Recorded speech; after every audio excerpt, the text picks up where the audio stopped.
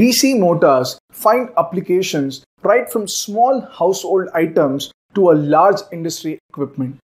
Though they are replaced by three-phase induction motors in most of the applications, it is essential to know how DC motors work because it is one of the most basic concepts on which all the types of motors are built.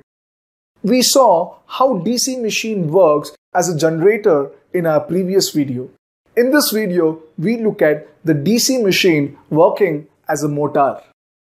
The construction of the motor is similar to the generator. The fundamental difference between the two is, in the generator, it produces the current, but in the motors, we need to supply the current. So let us dive in and learn more about it. The DC motor works on the principle which says whenever a current carrying conductor is kept in a magnetic field, it experiences a mechanical force. So we use this principle in motors and make it convert the electrical energy to mechanical energy. To understand why this happens, let us take a single long conductor. We'll place this conductor in a magnetic field. Nothing happens in this condition because the current is not flowing through the conductor. Let us connect a conductor to a battery. Now we have current in the conductor which is placed in a magnetic field. Every current carrying conductor will have a magnetic field around it. The direction of this magnetic field can be clockwise or anti-clockwise. We can get to know that direction using right-hand thumb rule. In our conductor, let's say the current is flowing from point A to B. According to the right-hand thumb rule, we should point the thumb in the direction of the current, and then the natural curl of the finger gives the direction of magnetic field. In this case, it will be clockwise. Now we have two magnetic fields in the system. The first one is the main magnetic field generated by horseshoe magnet, and the second, the magnetic field due to the current carrying conductor. Now it gets interesting. If you consider two segments of this magnetic field around the conductor, that is the upper half and the bottom half, we can understand why the conductor experiences a force. The upper half of the magnetic field due to the current carrying conductor will be in the same direction as that of the main magnetic field. That's from right to left. So they support each other and the magnetic field lines will be denser. Similarly, in the bottom half, the magnetic field due to the conductor will be in the opposite direction to that of the main magnetic field. So they oppose each other and cancel some of the magnetic lines of force.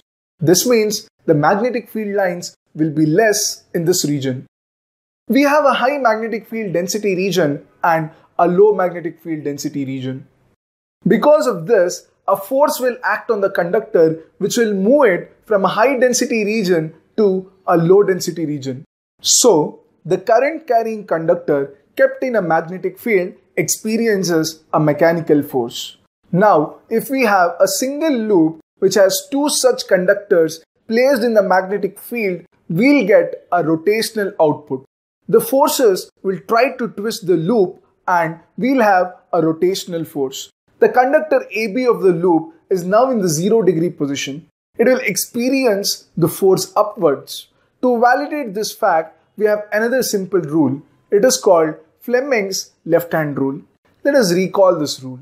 It says stretch your thumb, forefinger and second finger perpendicular to each other. If the forefinger points in the direction of the magnetic field and the second finger in the direction of current flowing through the conductor, then the thumb will give the direction of motion of the conductor. In our case, the magnetic field is from left to right and the current is flowing inwards, that is from point A to B. Therefore, the thumb will point up, which means the conductor AB will move upwards. The same rule applies to conductor CD, which is moving down.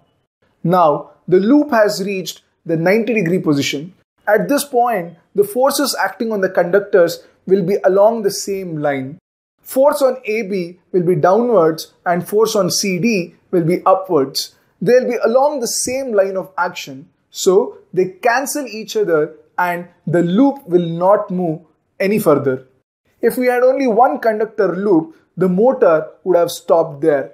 However, in practical motors, we'll have many such loops. So, whenever one such conductor is in 90-degree position, some other conductor will be at a different position and we'll be experiencing the force.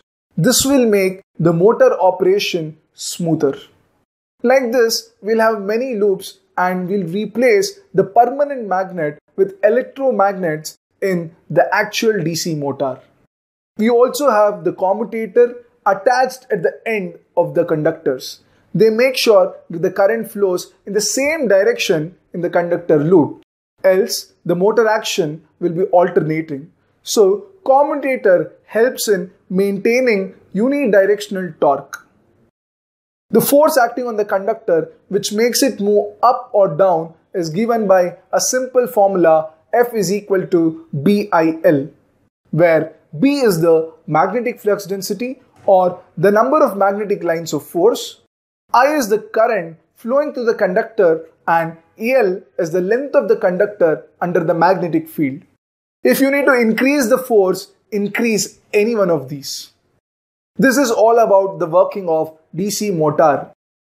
To sum up, we learnt about the current carrying conductor which experiences a mechanical force, torque in single loop conductors, Fleming's left-hand rule to know the direction of motion, commutator which maintains unidirectional current, and finally the expression for the force. In the next video, we'll learn about the characteristics of motors. See you there.